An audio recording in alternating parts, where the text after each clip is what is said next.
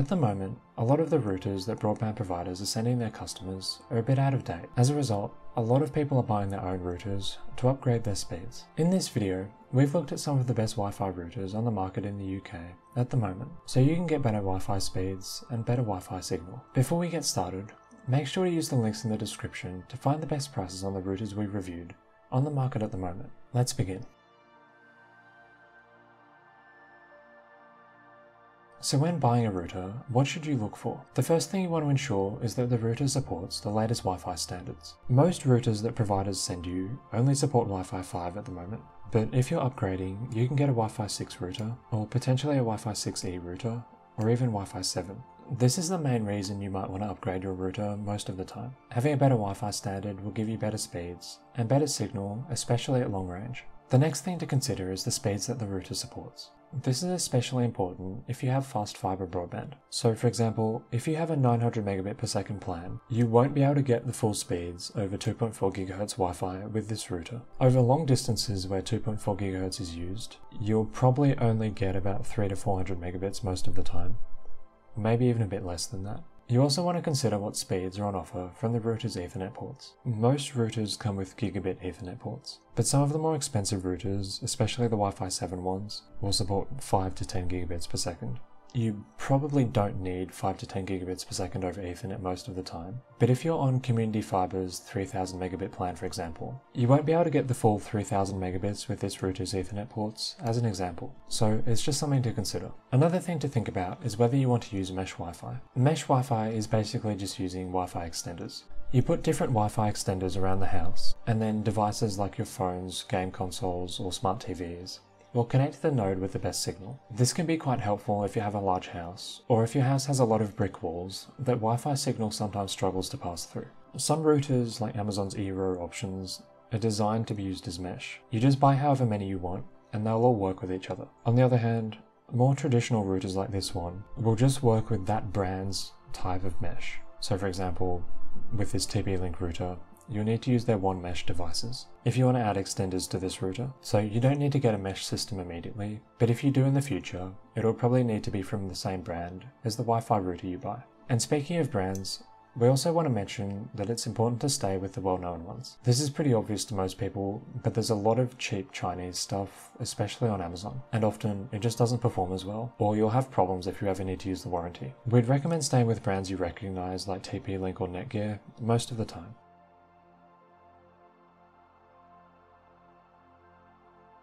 So the first router we often recommend people upgrade to is the TP-Link AX 5400. It's not extremely expensive compared to some other routers, but offers much better Wi-Fi performance than you're likely to get with your default router. Very few other default routers offer Wi-Fi 6E at the moment, so by upgrading to the AX 5400, you'll probably get better Wi-Fi speeds and signal no matter what router you're using at the moment. And because it's Wi-Fi 6E, it supports really fast speeds, so you can get the most out of your connection even if you're on a really fast plan, like Community Fiber's 3000 megabit broadband, for example. The one downside to this router is its Ethernet ports only support gigabit speeds, so a lot of the time the Wi-Fi might actually be faster than plugging into the router directly, which is a bit of a downside, but it depends how much you use Ethernet. If most of your devices are on Wi-Fi, this isn't going to be a problem. TP-Link's router is pretty easy to set up, and the company's one mesh system is quite straightforward as well. If you also want to use TP-Link mesh Wi-Fi nodes with this router, but the best thing about this router is its Wi-Fi performance. It's a really great choice if you just want better speeds and signal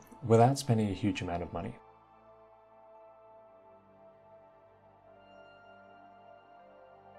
So Amazon has a bit of a different approach with its routers. They're called eero, I think. I can never work out how to pronounce this. But basically, they just sell these individually, and you can connect them together to create a mesh Wi-Fi network. It's basically designed around the premise that you'll buy maybe 2, 3 or 4 of these, and put them around the house.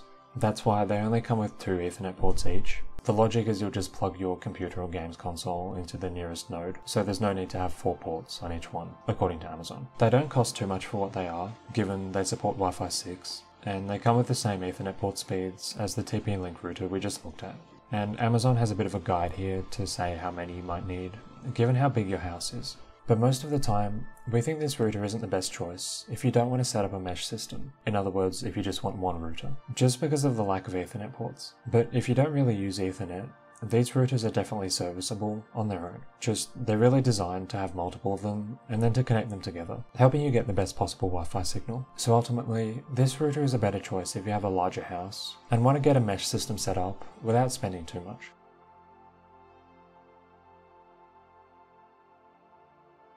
So the downside to the last two routers we looked at is their Ethernet speeds are limited to 1 gigabit per second. For most people this isn't a problem, because the maximum speed from most broadband providers is 900 megabits per second. But these days, there are providers selling speeds faster than this, like EE and Community Fiber. In this case, you might want a router that can support faster speeds. The Netgear Nighthawk RS3000 is one of the cheapest options on the market that supports Wi-Fi 7, giving you speeds of nearly 10 gigabits per second over Wi-Fi. And it also comes with two 2.5 gigabit Ethernet ports, as well as two extra 1 gigabit ports, ensuring you can get the most from your connection if you have speeds more than 1000 megabits per second. The reason we don't recommend Wi-Fi 7 more highly is just because of how expensive it is. For example, if we go to the eero Max 7, which is Amazon's Wi-Fi 7 routers, they want to charge £600 for just one of them. Maybe by the time you're watching this it'll be a bit cheaper, but at the moment it means if you just want two, it's more than £1,000. By comparison, the Netgear Nighthawk allows you to get set up for less than £300, which is quite good value given the speeds it offers, and the fact it comes with Wi-Fi 7.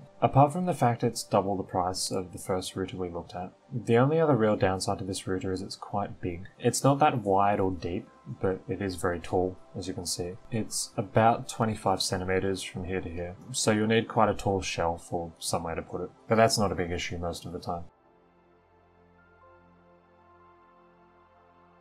So thanks for watching, and remember, use the links in the description to find the best prices on these routers on the market at the moment. And if you have any questions about choosing a Wi-Fi router to buy, leave a comment below, and we'll get back to you.